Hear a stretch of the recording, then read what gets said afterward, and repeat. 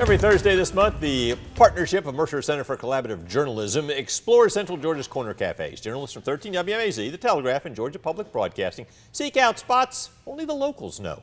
Amir Jacobson took a trip to Cadwell, south of Dublin. This week's Central Georgia Corner Cafe helps breathe new life into an otherwise sleepy town. Through our partnership with Mercer University's Center for Collaborative Journalism, Adam Ragusia takes us inside the Corner Cafe and Grocery. Population is between around 600, a little over 600, maybe 7. There's not a whole lot in Cadwell for people to have, especially as far as eating wise. You got to go to Dublin or to the interstate, which is both of them, is about 13 miles away.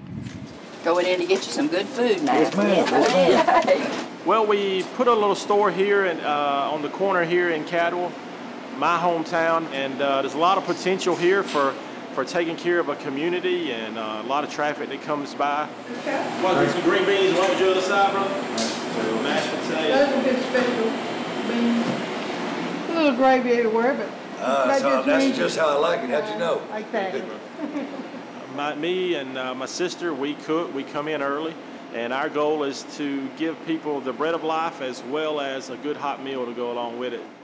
When Hurricane Michael come through, we had a lot of limbs picking up, and a lot of guys get out Friday morning with chainsaws. And so we had an opportunity to partner with Georgia Power and EMC and to serve them some great food. And I came by here and he had 2 big grills out there just going with chicken. And I thought they were having lunch or something, and he said no, that they were serving meals to the power people. That's what it's all about, family and friends. That's right. Cheese. Good food. We believe that if we serve good food and have good friends, that'll lead to good times and we'll be successful. The Corner Cafe and Grocery is opening back up after some big renovations. They serve breakfast and lunch Monday through Friday and then open again for dinner on Thursday and Friday.